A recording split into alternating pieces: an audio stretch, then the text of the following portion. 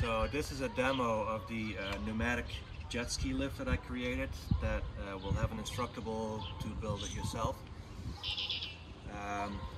The principle of it is that the two barrels are hooked up on the top where I can let air out through a valve, which is this one, and then I can raise the jet ski lift using a shop vac, which is situated over there.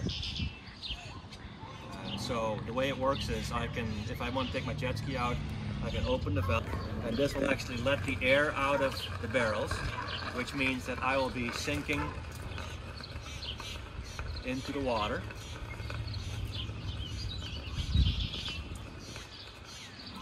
This process takes about 2 minutes.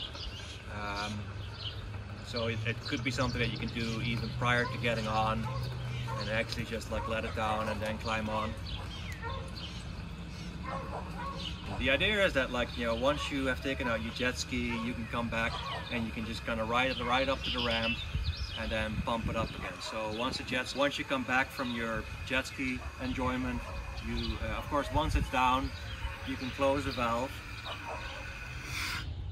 and go out, and then when you come back and you ride it up again onto the ramp, you can turn on the shop vac. If I'm using a remote control to do it in this case. So what happens is now the shop vac will actually fill up the barrels that are below me here, pumping air all the way to the back of the barrels in the bottom. The air bubbles up and pushes up the barrels. Air bubbling out on both sides, which means it's now as full as it can be. So I can turn off the pump. And at this point, the jet ski is, parked again. So that's the principle of the pneumatic jet ski lift.